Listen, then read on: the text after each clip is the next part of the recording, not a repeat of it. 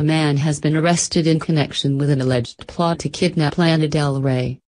Police in Orlando, Florida, apprehended Michael Hunt, 43, near the Amway Center on Friday, February 18, where the Summertime Sadness singer was performing.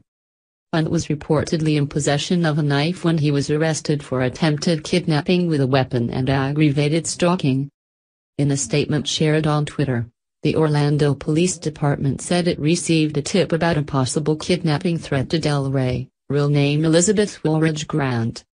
Arrested, Michael Hunt, for aggravated stalking and attempted kidnapping with a weapon.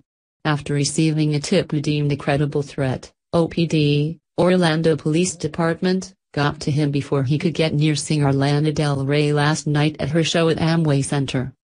They released a further statement later on Friday, and revealed that Hunt had tickets to Del Rey's show. The threats were reportedly made by Michael Hunt, 43, of Riverview, Florida. OPD, Orlando Police Department, detectives considered the information a credible threat, and took investigative measures to locate Hunt. OPD officers came into contact with Hunt at Huggy Avenue and Central Boulevard on Friday evening, 1 block from the Amway Center, when he was taken into custody.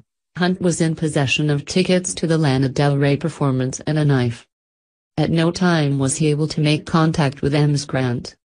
Officials said Hunt was being held at Orange County Jail and faces charges of aggravated stalking with a credible threat and attempted kidnapping with a weapon. The police statement said that, without the tip-off, authorities might have been unaware of the threat. Del Rey, 32, thanked her fans on Twitter after the show on Friday, but didn't acknowledge the arrest. Orlando, Fort Lauderdale, Miami. Thank you so much for coming out and making those shows totally crazy and keeping the energy high. We're all feeling super lucky after a couple of days of amazing shows. That means Atlanta, Georgia at the Phillips Arena is our next stop. Grateful, she wrote.